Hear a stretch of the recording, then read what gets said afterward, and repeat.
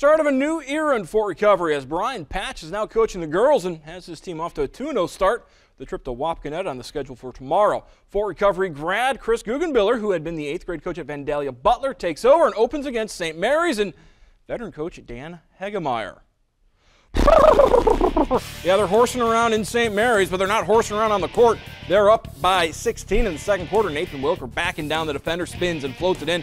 28-10, St. Mary's. Then Wilker stops and pops from the elbow. Jacob Grannon is there for the putback.